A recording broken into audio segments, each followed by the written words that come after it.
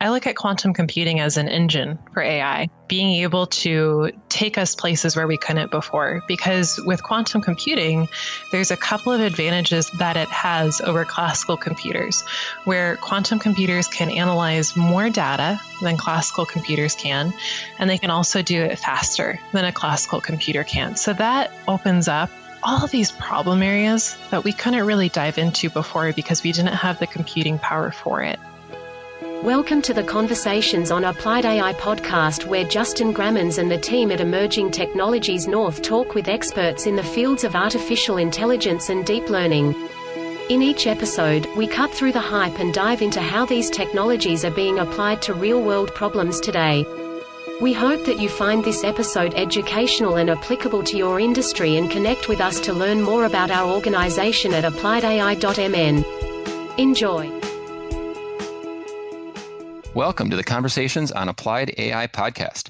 In this episode, we speak with Danika Hannon. Danika is a serial entrepreneur and relationship builder. She is currently leading machine learning and natural language processing projects for compliance at MoneyGram International. She's also the head of operations at Bolts.ai, where her team is using AI and quantum computing to help farmers optimize their resource use so they can lower their operating costs.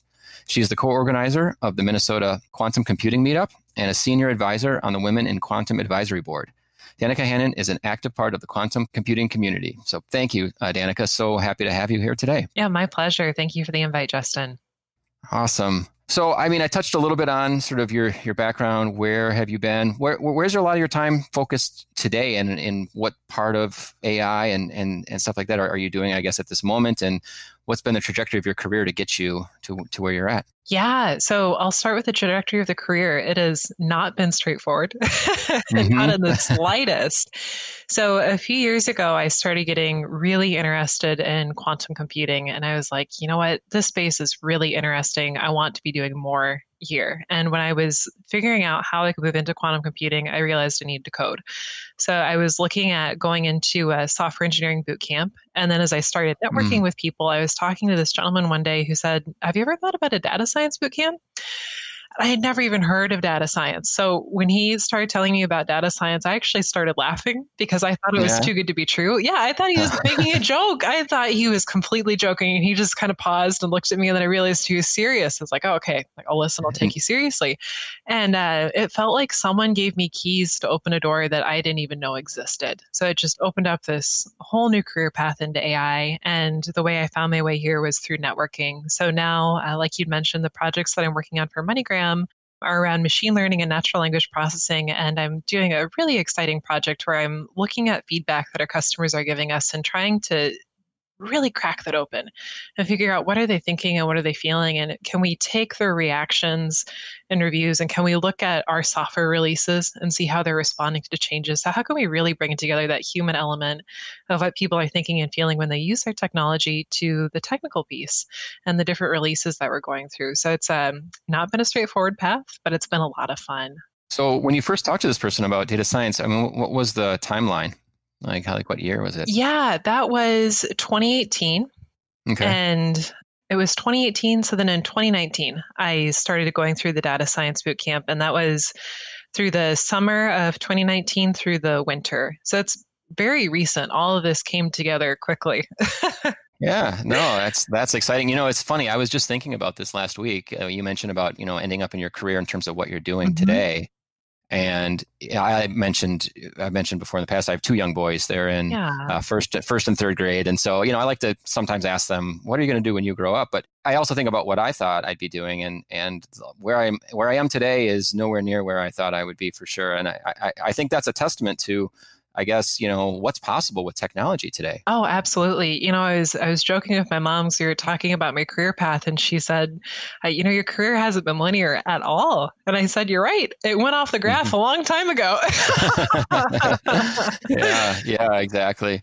Well, but you know what? It makes it fun, makes it interesting. Yes. Obviously at the end of my life, I want to be able to look back, and I think knowledge is power, and the more you can learn during this lifetime, probably the better you're going to feel. Yeah, absolutely. And so, it's cool that you were talking about getting sentiment, I guess, pseudo sentiment, I guess, in some ways, with regards to how people are utilizing their stuff. Because I work a lot in, kind of Internet of Things, right? Yeah. So, and we work with a major appliance manufacturer, and we're starting to get, well, we have been getting a lot of interesting data coming off of home appliances, especially during this time of COVID, Oh, cool. and just usage patterns and stuff like that. And I tell this to a lot of people, it feels like any product you have, you can survey the heck out of your customers, but you're not really getting the true story, right? The more you can understand real data on how they're using it, probably that to me can really help you build sort of the next generation of products. And in a way, is that the approach that you're sort of taking as you're taking all this data in? Yeah, absolutely. So MoneyGram as a company has been really focused on going through a digital transformation, and they've been doing that for a few years now. And we're at a really exciting point where in the first couple of years, the digital transformation, it felt like we weren't seeing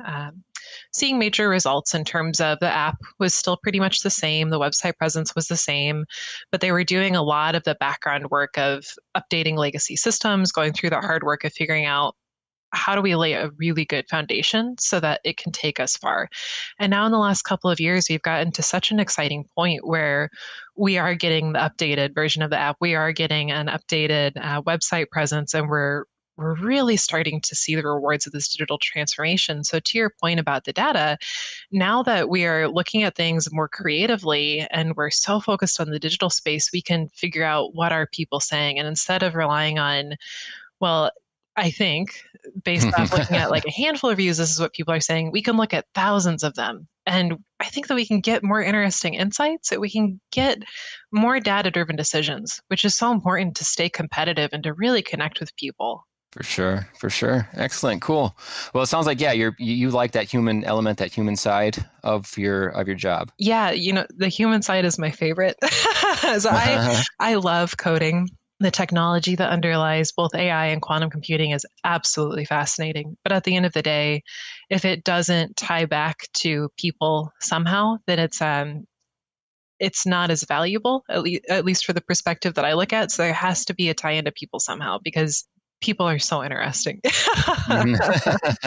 Yeah, for sure, for sure. We are unique creatures. Well, one of the things I like to ask people is maybe what are a few words that would describe you if you were stepping back and thinking about yourself? Absolutely. I am empathetic, an achiever, and futuristic. So for the empathy, I really like trying to figure out what are people thinking and feeling. I especially love working with people from different cultures, different industries, to try and think about what's their background like, what's their day-to-day life like, and how is that impacting the decisions they make, how they're reacting to things, what they have demand for, what they're interested in. So it's really fun on the empathy side to think about what drives people, what are they interested in. From the achiever standpoint, I really like to be busy. I do a lot of volunteer work. So, senior advisor for Women in Quantum, co-organizer of the Minnesota Quantum Computing Meetup. It's really important to me to get out there in the community and to give back.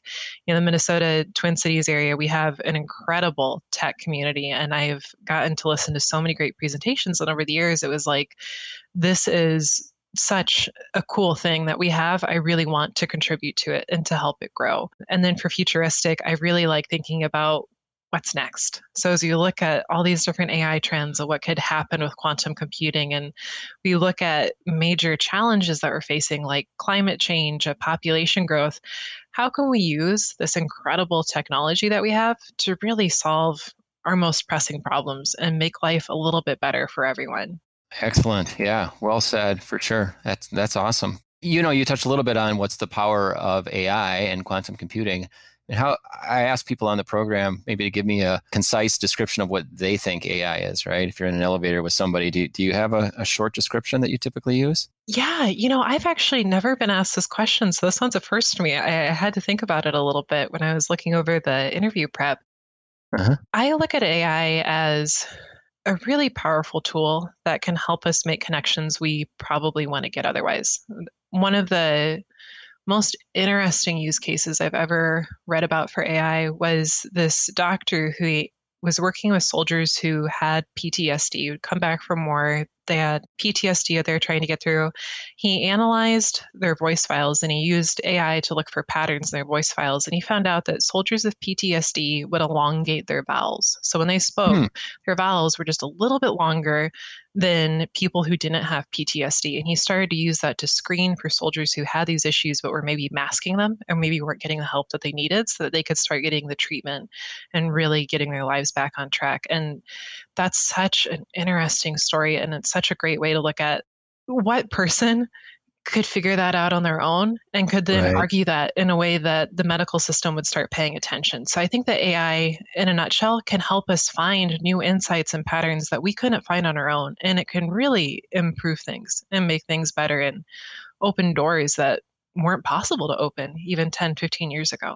Yeah, for sure. No, I love those stories. And, if we can apply it back to, again, the human side to help people, for sure, all the better. Yeah. And, the other thing you talked about was climate change, right? And I know one of the companies that you're involved with at Bolts is actually doing just that, right? Maybe you want to talk a little bit about what's going on with that company? Yeah, absolutely. So Bolts is really interesting because they're looking at how they can help farmers improve their yields. And they're not just looking at a single piece of data like weather or soil conditions. They're really trying to look at everything, which is fun because right now the AI space of farming is very crowded. But what we're seeing is it seems like companies are focusing on a single data grouping and they can't really pull together a lot of different types of data because classical computers are limited and how much they can process. When we pull in quantum computers, which we know can process a lot more data than a classical computer can, that opens things up in some really fun ways. So with Bolts, one of the things that they can do to help address climate change is they can help farmers use less resources while also improving their yields. So there's a lot of promise there, and it can really be globally scalable because you can tailor this to all different countries and the crop types that you're looking at. And if you make these little changes that get implemented every day over the course of a year, and then years and over multiple continents, multiple types of crops, you can make some very big changes.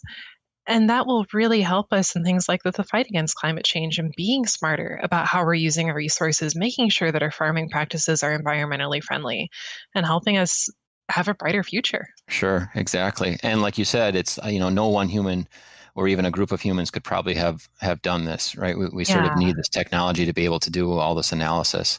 So cool. Well, it sounds like, you're involved with some and know about some very interesting projects, I guess, around data. And who would have thought in 2018, I guess, for you thinking, oh, wow, and now I'm involved in all this new cool technology and doing fun stuff here.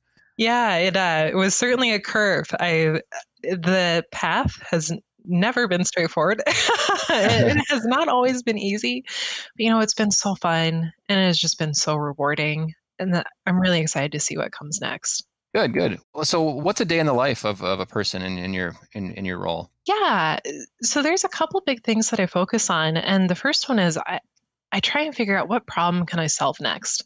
So if I've already got something that I'm like halfway through, that's really good. I know I need to get to the finish line, but that's the point where I start looking around and it's like, okay, what else is out there? What else can we tinker with? How can we look at the problems that we have and the tools we've got and pair them together and really do something interesting and fun here? And then I also really like thinking about my network and the health of my network and how the people in it are doing. So there's a gentleman who the other day recommended a new series of quantum computing videos. And I'm going to dive into that this weekend, but now I've got an earmark of find a good book recommendation for him. So there's a lot of give and take. And I really like thinking about what are the people in my network doing? How can I help them out? Is there anybody that I can plug other people into? Because I know we've talked about it already, but that's the people piece that makes it so much fun is thinking about what do people need and how can I help them achieve their goals?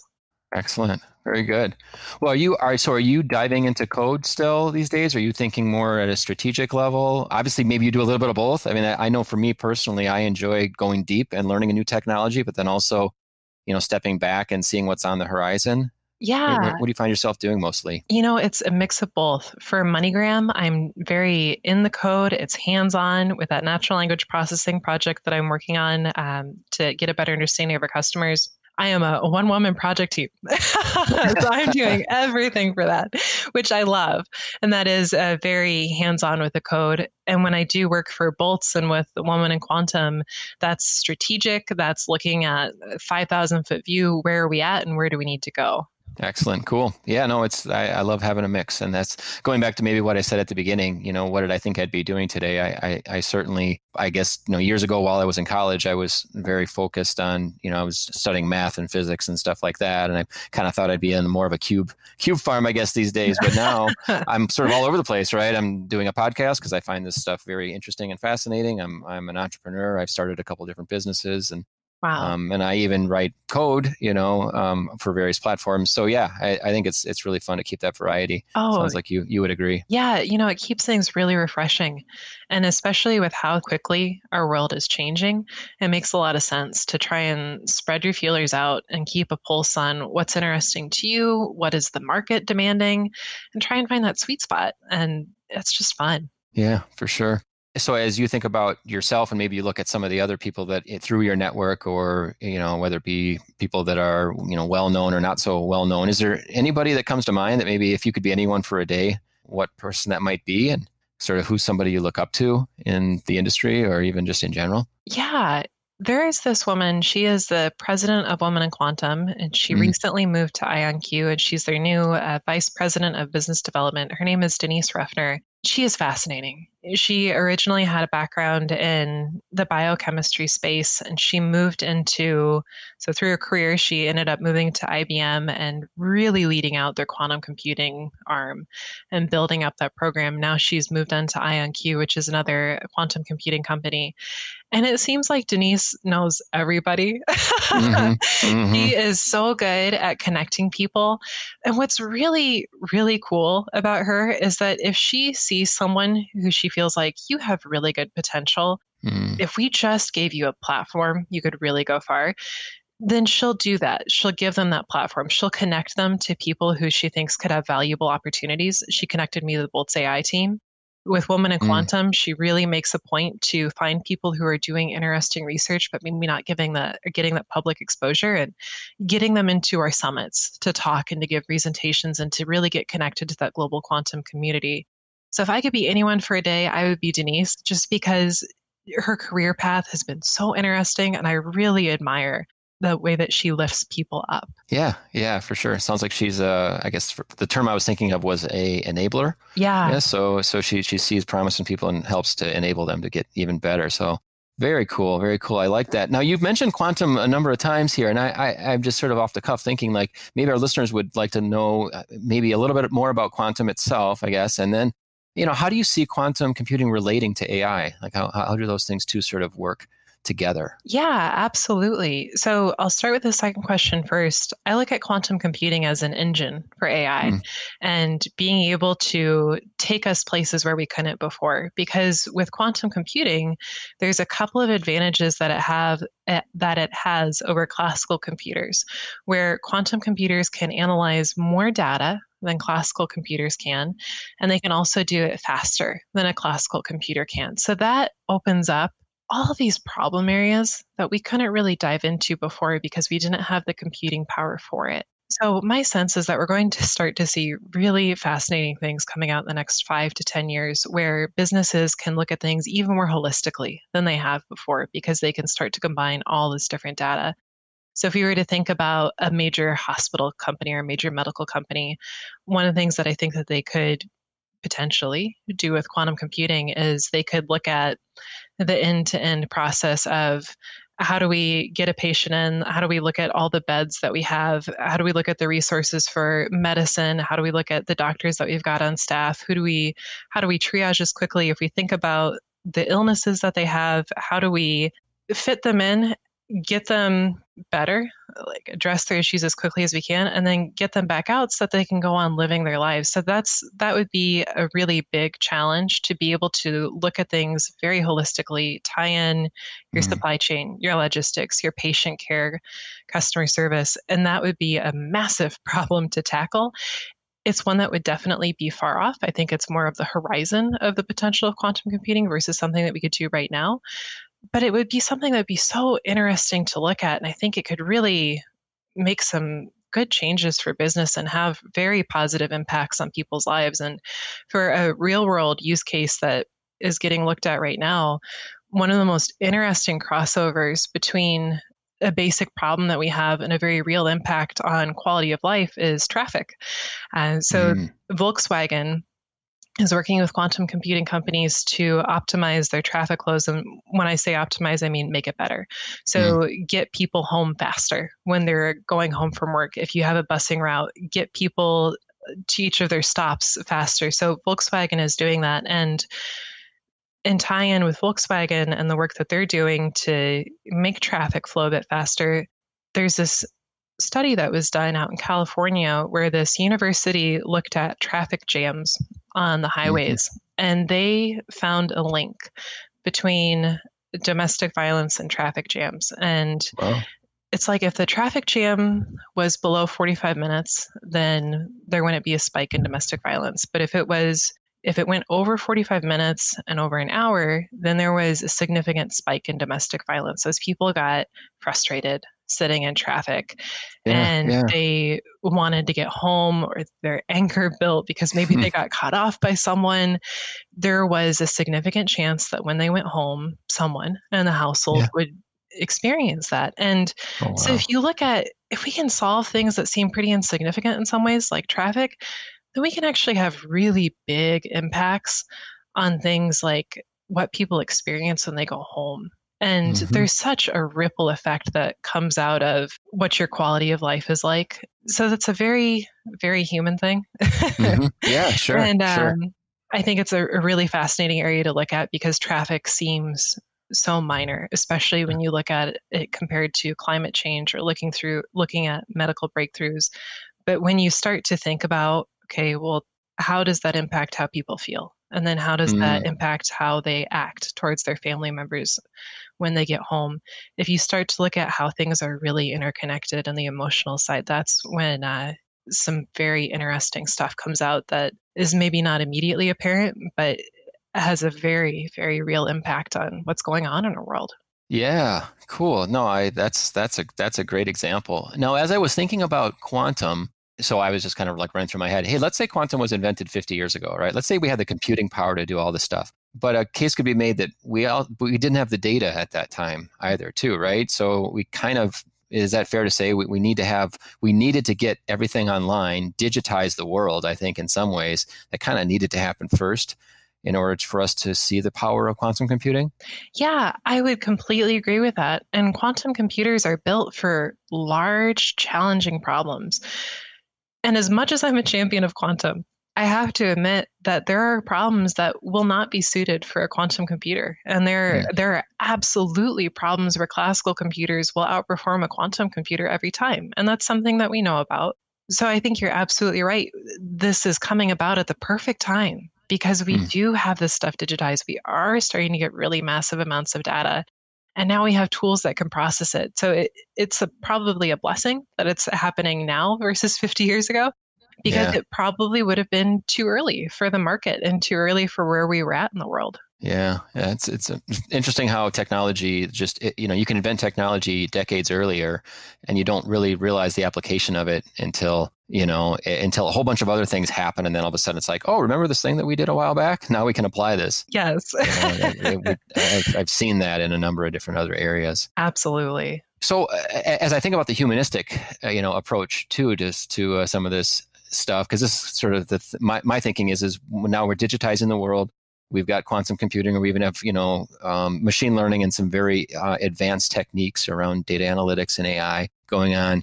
How is that going to impact people's work? I guess, if you take a look at what your job is today, you're obviously on the side of making the intelligence smarter and smarter. Do you see what your work is doing, or even as you're looking across and seeing all these other projects are going on, like, how would that affect people's work, 10 years, 20 years down the road, do you think? Yeah. In all honesty, I think that AI is a very double-edged sword. From the automation standpoint, there's going to be a lot of change coming up in terms of jobs that get impacted from the white-collar the white collar workforce. And before this, we know that automation largely impacted manufacturing in the blue collar space. And now we're to a point where it's impacting the white collar space. Mm-hmm. Funny enough, I am a proponent of automation. So I actually, and next week, I'm going to be submitting a request to see if some of the work that I do for MoneyGram can get automated, because I really think that it can be. So I'd love to automate what I can so that I can then focus on more of the human to human connections, the relationship building, and put more time into that value added area. So I am concerned about the automation piece as much as I still champion it. I think that there's a lot of value there. That's definitely something to pay attention to. And everyone has a need to keep a pulse on the market that they're in, pay attention to what skills are in demand, how should they be moving, try and look forward if you can. But also, I think it's really good to help lift each other up and to help give back wherever you can.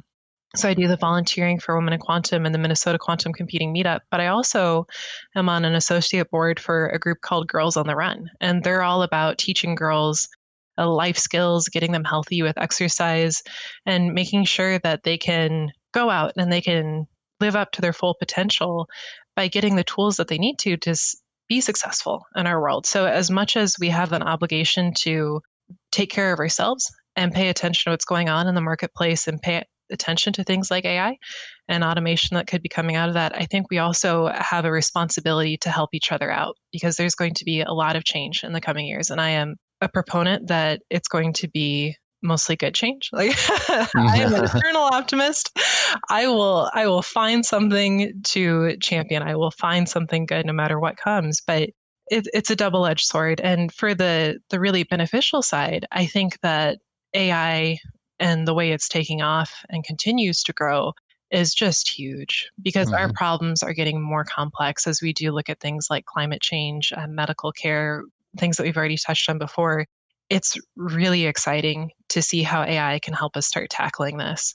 Excellent. Yeah, very, very good. As you were talking, I was thinking about a prior person I had on the podcast, and he was talking about farmers and the fact that they are automating themselves out of a job in some ways, but it's a job that they didn't want, right? They don't want to drive the tractor, 18-hour days up and down, turn it around, keep going back and forth, right? Now we have tractors that will do that for you, that are very efficient and very automated. And it's automating themselves out of a job. But like I said, it was a menial job that they didn't really want. Yeah, so there's that interesting balance of how can we make things better? Like, how can we get people freed up so they can focus on what they really love and what's really exciting for them? And, there's a very interesting project that I read about. It was Team Proteus, and they used Internet of Things and AI to create these sensor devices for firefighters that will track all the particulates in the air. And when the particulate levels of like carbon dioxide, smog, all the nasty stuff that can come out in a fire, when those particulate levels get too high, then the IoT sensor device will start going off and it'll tell the firefighters, hey, you're in danger. You need to get out now. Because if you stay here, you're not only going to be endangering the people that you're trying to help, you're also going to be endangering yourself. So there's a lot of really bright ways that AI can help us do interesting things, whether that is freeing people up so that they can focus on what they really love doing instead of something menial, or making things safer so that we can protect people. Yeah, for sure. For sure. Well, cool. Do you have any, I'm not sure if you've taken any classes or any, you mentioned going through the boot camp, but are there any books, conferences, I guess, other sources of material that you think people should take a look at as they start getting into a similar career that you're doing? I will say that I'll be listing all these links and stuff like that in the liner notes of this when I post this. But yeah, do you have anything you wanted to share about that? Yeah, absolutely. We'll start off with the books. There are a couple of great ones that come to mind. The first one I read years ago, and I recommend it to anyone who asks for a good book to read. Okay. It's called Great on the Job, and it's by a woman named Jody Glickman. And it's all about how you can communicate. So if you're giving your boss bad news, or you're reaching out to someone and you're cold calling, she has these scripts that you can follow for here's how you can structure the conversation. And they are really good. They've also been a lifesaver for me so many times over. So Jody Glickman, no matter where you're at in your career, her book, Mm-hmm. Great on the Job, is a fantastic one to read. It is incredibly useful. And it's one of those rare books where you read the advice and you can start using it right away, which I Nice. just love. Another book that was recommended to me recently is called Atomic Habits. And it's all about how if you're trying to make a change in your life and maybe you want to move into AI, but you struggle with carving out studying time for yourself. This book talks about how you can break down what's going on in your life, find just little things that you can start changing, and how you can start stacking your habits on top of each other to get really big results. And that's been very powerful to help navigate all the change that's going on. So, Atomic Habits and Great on the Job are two very good reads that I'd recommend for anyone who wants to move into the AI space or is looking to make a career change, but could use some coaching on what's an effective way to do that. Excellent. Yeah, no, I'm familiar with Atomic Habits. I'm a huge Audible listener, so Mm-hmm. I highly recommend that book on Audible to listen to. And you probably know there you can actually sign up for his newsletter. I think it's James Clear, Yeah. and he will actually send you habits. I think it's every day. Nice. So it's he's got this 3-2-1 thing that he does where he finds quotes that are interesting that people have done, and Mm-hmm. kind of down to I forget what the two is, but the one is like, what is the one thing you want to focus on today? But Yeah. very, very good, just in general, on how you can use these little, I call them hacks, in quotes, I guess, but these little hacks to sort of improve your productivity. Yeah, absolutely. Anything that can help is great. We live in a complicated world where there is so much going on. So, Yeah, yes, exactly. I love the idea of getting daily quotes for inspiration and following the coaching that he's got out there. Every little bit helps. I'll definitely sign up for that newsletter. For sure. Cool. Well, I mean, outside of AI and your professional life, is there other fun things that you like to do on the side, relaxing? Or it sounds like you're pretty busy giving back. Yeah, I love artwork. So Mm. I know our listeners can't see it, but I've got a dragon hung up behind me in the one corner. I have a tapestry that I inherited from my family a while ago behind me, and then just on a screen, I've got a dollhouse that I'm repainting. So artwork is very calming. My house is filled with it, and it's really important to spend time around. So before COVID closed everything down, I used to go to the Minneapolis Institute of Art once or twice a month. And I walk a fine line between being an introvert and extrovert. So I love doing stuff like this and talking with people, but I also need a lot of time to recharge. So I used to go Yeah. there on Friday nights when it's just empty. And I just walk just around. walk around, put on some Hmm. headphones, listen to good music, just walk around. And it was so nice. And since COVID has shut that down, what the museum has done that's just the coolest is they've started doing a bunch of virtual tours. So it's been a really nice way to stay connected to the art world, get that rejuvenation, get outside of my own head. Yeah, sure. Sure. Look at pretty things that are just fun to look at and very relaxing. So to relax, I spend a lot of time around artwork. It's Good, good. Cool. That's good. I mean, kind of work both sides of the brain, I guess, right? yeah, yeah. The left side and right side, people need that balance. I wanted to touch a little bit on sort of you being a woman and sort of women in technology or women in science, STEM type things, because I'm really glad that you accepted to be on the program here and talk through and talk about your background and stuff like that, because I think more women need to be involved, right? More women need to be involved in science, technology, engineering, and math fields. And I think as I've been doing this podcast, we'll have like 20 some episodes or so. And I unfortunately have only been able to talk to, I think, 3 women as I sort of like talk through this. I really appreciate you giving back. I guess I want to say that to sort of help women maybe feel more empowered. Maybe they feel scared. I don't know. Maybe it's just not in them maybe to want to do this, but I don't know. I'd like to get your perspective a little bit on how can we do better, I guess, to encourage women to get into these fields. And then I guess that's probably my first question that's off the top of my head. And then are there other organizations? You've mentioned a couple, I guess how can people do more, I guess, help out and get better at it? Yeah, well, I think your first step of asking if I wanted to be on the podcast was really kind of you. And that was a great step because, I mentioned this during the presentation I gave to your group recently, but you're a leader in the community. So I've seen your podcast on LinkedIn. I always thought that it was really cool. Actually, In the back of my mind, I was like, I would love to be on that someday. But I didn't have the confidence to just reach out and ask because we never met. And I was afraid that that would come across as overbearing or maybe even overconfident. So I think that the confidence issue is actually something that a lot of women struggle with, where there's these really interesting opportunities out there, and we are capable and hardworking, and we can go after them, but sometimes we don't because we're afraid of how we're going to be perceived. So just extending the offer of, hey, do you want to be on this podcast? Are you interested in being on this board? That can actually go a long way. And I know that everyone needs to look out for themselves. I'm a firm believer in self-sufficiency. You know, it's the way I was raised. I come from a background of farming families, actually. So it's like you take care of yourself. You get up in the morning and you do what you need to do to get your stuff done. So there is absolutely that personal responsibility, and I'm not downplaying that at all. But to your point of how can we bring more women into this space, I think just asking, reaching out and asking is huge. And then over time, I feel like women can help build up their confidence and figure out, oh, well, you know, talking with Justin was great. It wasn't near as intimidating as I thought it would be once we got started. So because that went so well, maybe I should go ask if I can be on that podcast. So I think that just taking the first step of asking, do you want to be a part of this, is a really big deal. That's a huge deal, actually. Sure. Yeah. Sure. And as you mentor young women, you've been talking, it's probably a lot more of that, just sort of, you know, instilling that, yes, you can do this sort of mentality. Yeah, you're absolutely right. It is. You know, I had a very interesting conversation last week. I was giving a presentation to Women in Quantum, and I work on their mentorship program. And I was talking to this group of ladies about how to get out and network, how to be a really good networker, how to get comfortable giving presentations that you can meet a bunch of new people.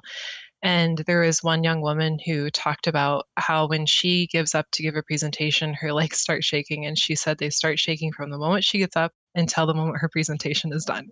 So with the young woman that I'm coaching, I really try and work with them on the confidence and on the imposter syndrome. And confidence and imposter syndrome, something that I think can help out a lot is getting your body to work with you.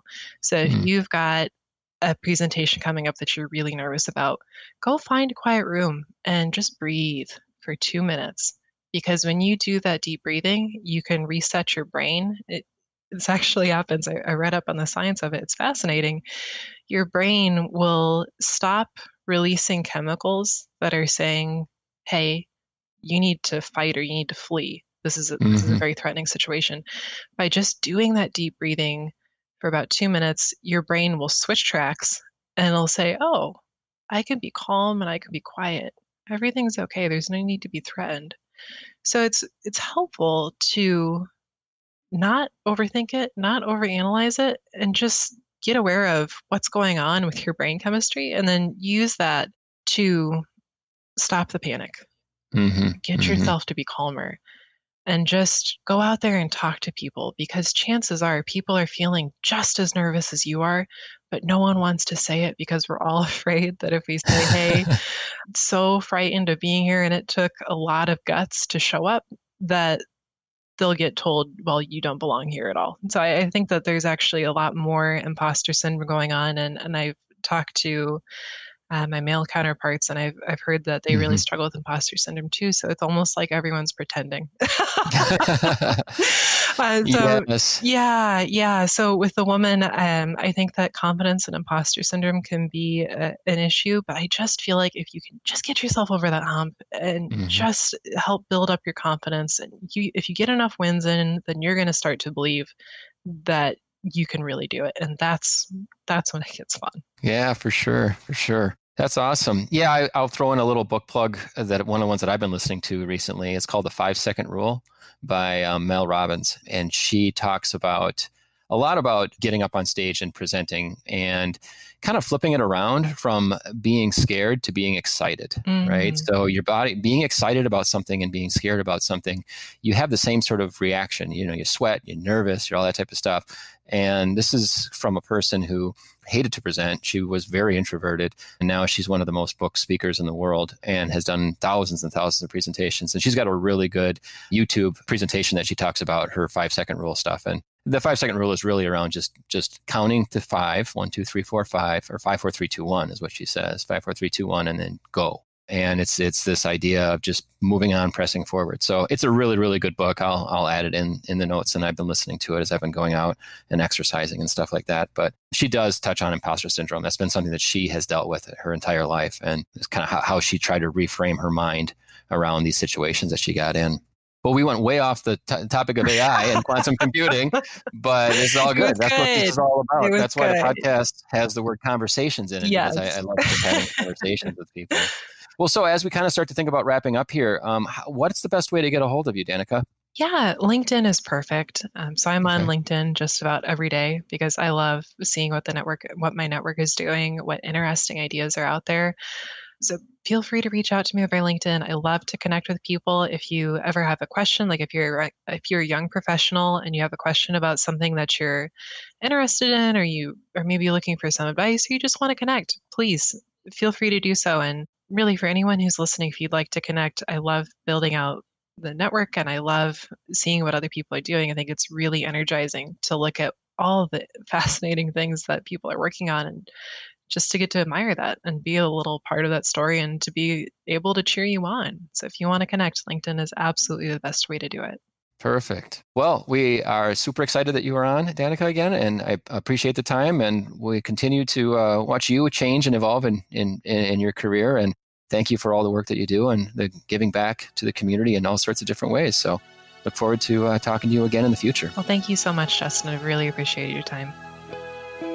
You've listened to another episode of the Conversations on Applied AI podcast. We hope you are eager to learn more about applying artificial intelligence and deep learning within your organization. You can visit us at appliedai.mn to keep up to date on our events and connect with our amazing community. Please don't hesitate to reach out to Justin at appliedai.mn if you are interested in participating in a future episode. Thank you for listening.